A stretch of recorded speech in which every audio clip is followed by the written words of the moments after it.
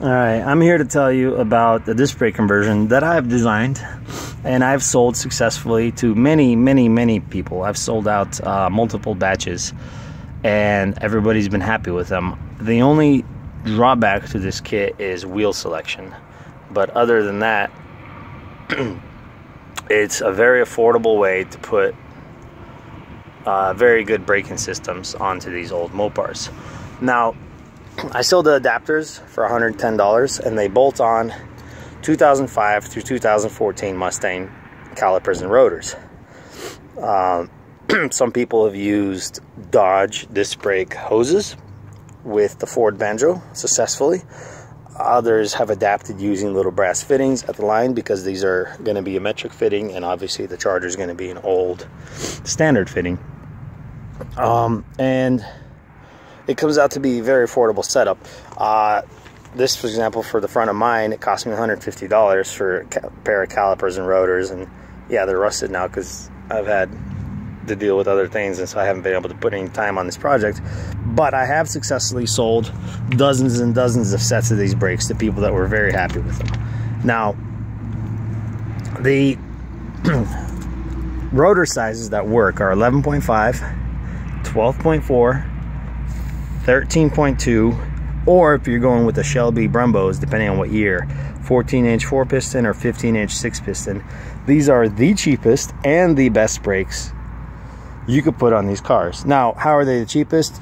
Like I said, you can get dirt cheap used brakes off a Mustang, either at the wrecking yard or from Craigslist or something, and get it in it very affordably for anywhere from $50 to $100 less than the reproduction Mopar spindles and brakes for a better braking system. Only drawback is they don't fit a 15-inch wheel. I get that asked a lot, and they do not. The 11.8s on the rear do fit some 15-inch wheels, but not all. That's why I'd say it's safer to go with 16 or 17. The absolute minimum wheels is 16. Now, how is it the best? The biggest braking system currently available for these cars, if you're not using these adapters, if you're using Willwood hubs and everything else, is going to be 14-inch 6-piston Willwoods. They're not a bad braking system. They're several $1,000s. They're very good, and they do what they do. Now, these brakes allow you to use Shelby calipers and rotors, again, on your stock drum spindles. So it's bolt-on. You don't even have to change your alignment. And it lets you use 14-inch Brembos. And by the way, those Brembos remanufactured on Rock Auto currently, because prices may change. As of today, though, they're $96, including the core, per caliper. And then the rotors, depending on which one you want, they're $45 each, or they're nicer ones, or, you know, they go up from there. But you can get two-piece rotors, you can get single-piece rotors, you name it, whatever your wallet allows, you can do.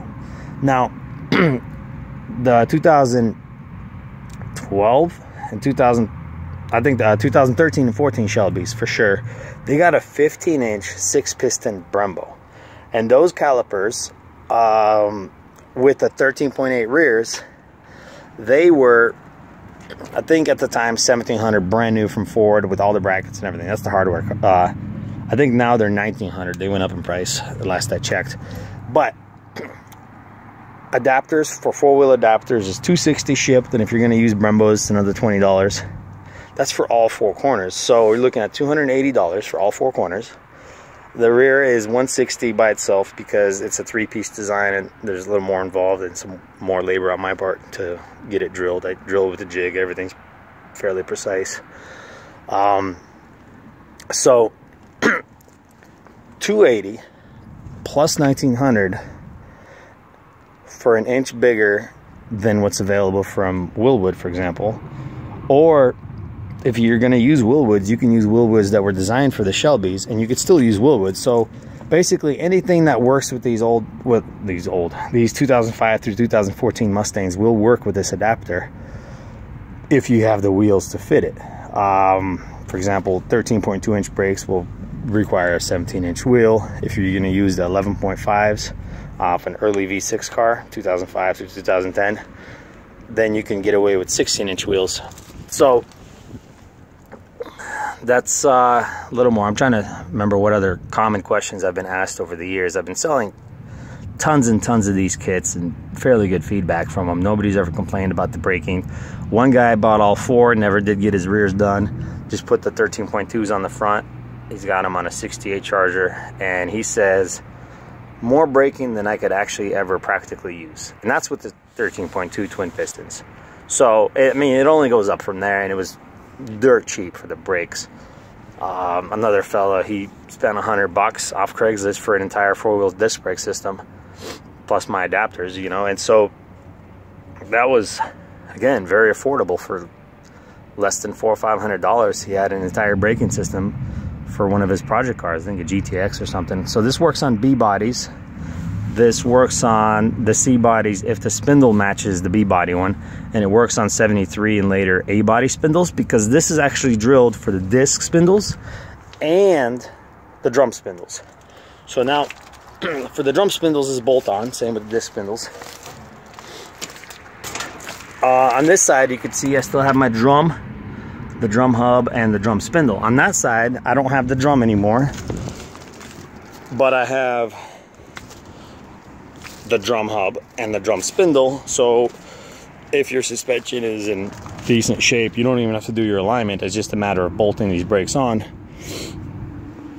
Hub bore diameter is 70.5 millimeters on a Ford, and it is 71.5 millimeters on a Dodge.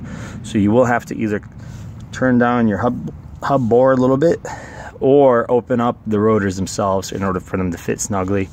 What you're doing is you're removing 0.5 millimeter of material. It's very simple, and nobody's ever had issues with it, including myself. And you will need longer wheel studs, but Moser sells them for $25 as of this video, because prices do change yearly. As far as the master cylinder goes, mine doesn't have anything yet, but yes, you will have to accommodate disc brakes when it comes to your plumbing. You can't just use a drum master. So you could either use the Mopar Performance adapter and use any modern 2-hole master cylinder. By modern I mean 60s Camaro, 70s, for example, Corvettes, Wilwood. You can just use a Wilwood bolt-in, you know. So it entirely up to you how you plumb it. The cheapest option would be Dr. Diff currently sells a disc brake master cylinder 4-wheel disc that will support these brakes no problem. I think he asks $95, but that's as of this video. His prices, of course, may also change. So there are a lot of options out there as far as plumbing goes. The most affordable one being Dr. Diff. I do not sell the calipers and rotors. That is up to you to find. But like I said, if you were to go with a 4-piston Brembo, you can get the calipers for dirt cheap. If you wanted to go with the 13.2s, you can get the calipers even cheaper. So it's up to you to find the calipers and rotors. I give you as much info as you want. You can contact me. But if you're looking for these brakes, yeah, hit me up. I myself, unfortunately, haven't been able to test them out. I haven't driven on them or anything, but numerous customers have. And I've sold many sets, and none of them came back saying that they didn't work and they were unhappy with them. A lot of people saying it's the best thing they've ever found. So yeah, if you're interested, hit me up, and until then, have fun and stay safe out there, guys.